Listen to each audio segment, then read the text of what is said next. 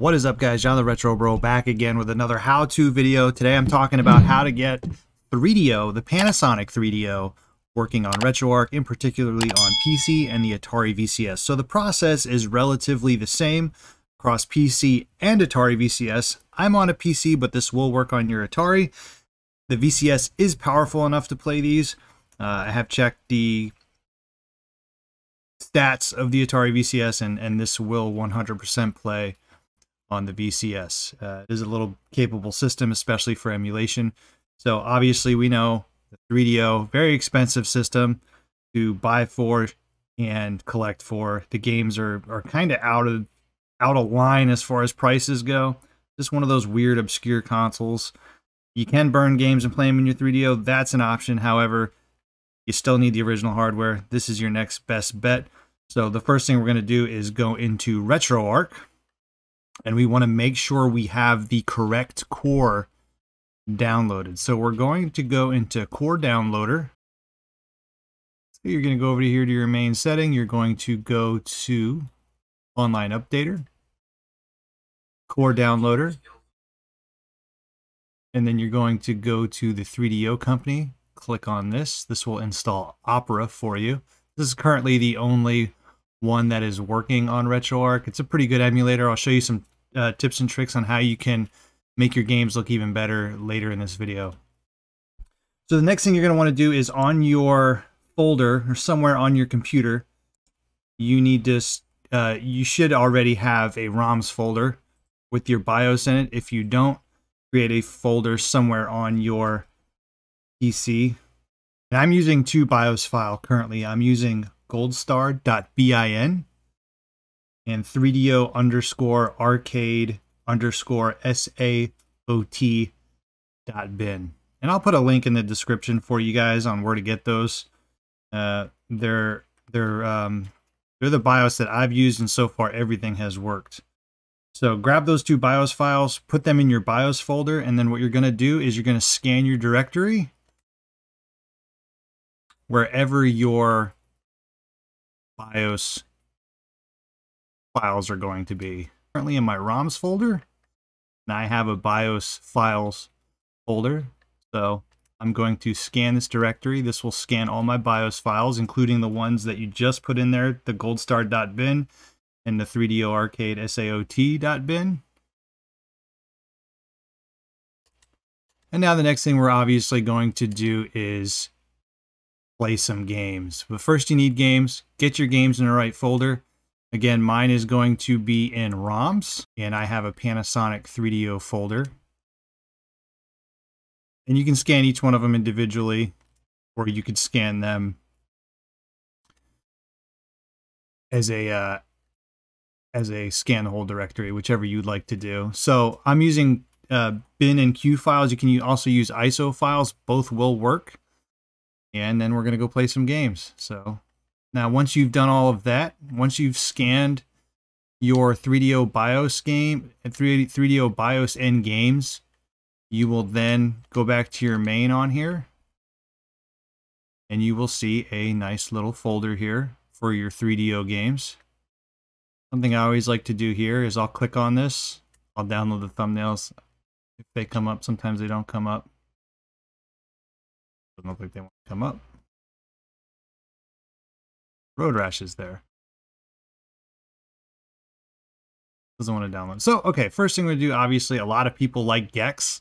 Gex on the 3D. Gex was actually originally made on the 3DO. And we'll play some Gex, see how it runs.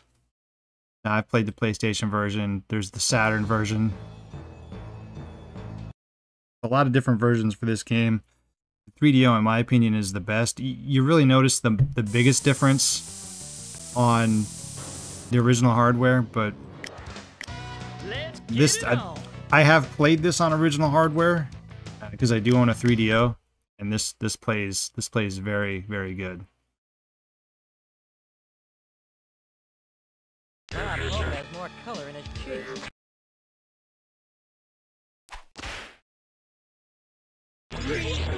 Let's get back to the mystery man.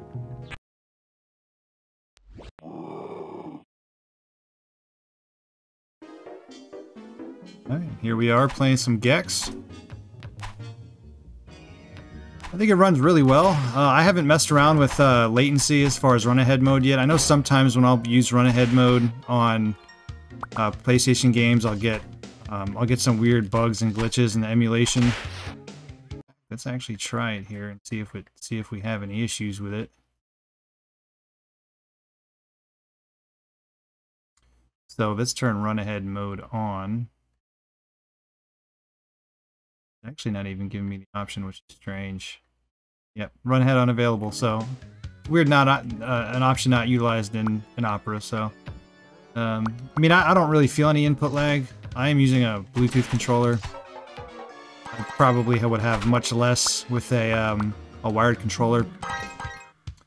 All right, let's jump out of here. I want to show you how to make some of your 3D games on 3DO look actually a lot better. So we can go into the original Need for Speed, again made for the Sonic 3DO, and I will show you guys how to make this look a lot better. So the first thing I'm actually going to do, we'll run it with the features on, and then I'll turn them off so you guys can see it.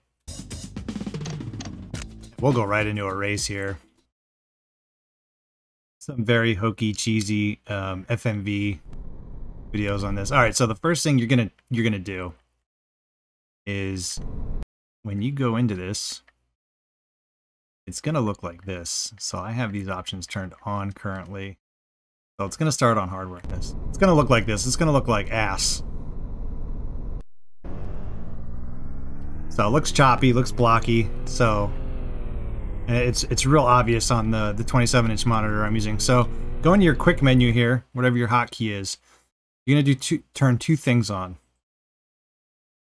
You're gonna turn your high-res rendering on, and this Mata Matrix engine. This will improve the speed on a lot of games, so it'll actually run faster. You run it at a higher frame rate than it would than original hardware. And then out of your menu, and you can see how much better it looks now. So this isn't the best Need for Speed. It's an interesting game. It's more of like cruise around the countryside type thing. There's different types of vehicles you can use, but this looks really good, in my opinion. You got to remember this game came out in, I believe, like 1994. So, I mean, you think about the 3DO, and man, it was so expensive. It's like, well, it really was a high-powered console back in the day, because you have a game like this on a 3DO, but then you have Road Rash and some of the racing games that we're used to seeing on, the Super Nintendo and Sega Genesis. So this really was, this was a 32-bit console pretty much in the 4th gen. I mean, it wasn't really a 5th gen console. It was, but it wasn't. It was an early 5th gen console, but really it competed a lot with the 4th gen in the later area. And it's just in my opinion, just the timing was wrong on it. So let's back out of this. There's one more game I want to show. My favorite version of Road Rash is on the 3DO. And I grew up and I played this original version on PC back in the day, and this version is even better than the PC version. You have the Saturn version. The Saturn version is probably one of the worst. As much as I love the Saturn, it's definitely...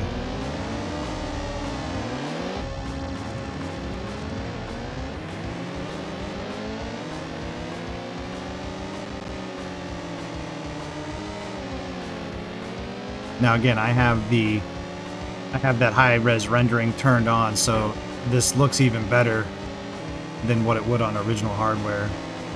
And again, this is one that I played on original hardware. I don't experience any latency. It plays well. I haven't experienced any bugs yet. I've played through a couple different races and matches, and it looks great. So check it out. Like I said, I'll leave links to the proper BIOS. The biggest thing you're going to want to do is make sure you have that right BIOS. And for a long time, I struggled to get 3DO working. That's why I made this video, because I like to stream and I like to play 3DO, and sometimes it's easier to just do everything from my PC. So I hope this tutorial was helpful for you. Share the video. Obviously, if you like it, smash the like button, as they say. If you have any questions, drop a comment below. Hopefully everything works out for you. But if not, drop a comment, question, try and help you out. Until next time, guys, do you even 3DO, bro? See you on the next video.